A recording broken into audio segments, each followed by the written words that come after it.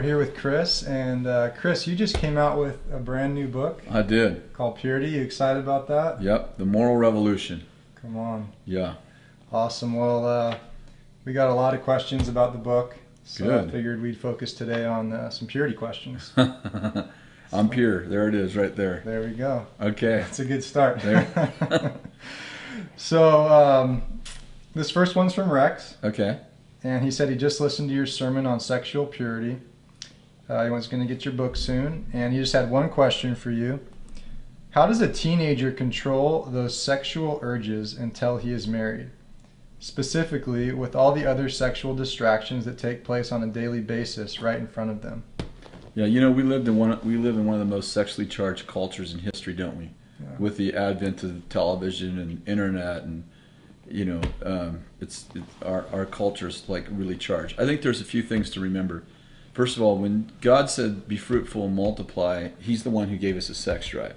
So I think it's important for us to realize that God initiated the sex drive, and then He said in Genesis 1, after He created, He said, "Be fruitful, and multiply." And He created, you know, all the animals, created us, but along in there with that statement, "Be fruitful, and multiply," He ends this by, it says that God saw that He looked at everything He created, and He said it was very good. Right. And God included in that, "Be fruitful, multiply." That, and I guess it's important for us to realize, like, the drive that we have to procreate, the drive, that sex drive that we have to procreate, that's a God-given thing.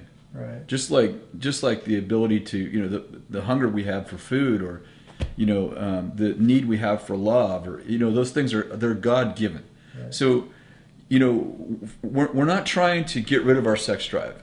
Unlike, you know, much of the church's ideas, like, well, you know, you're supposed to pretend it isn't really happening, or you're supposed to feel bad that it's happening to you. You know, it's normal for an unmarried man to want to have sex with a woman. Right. You know, it's normal for a married man to want to have sex with his wife too. You know what I'm saying? Totally. It's totally Everybody. normal to want to have sex with the opposite sex. Right. Like, there's nothing wrong with that.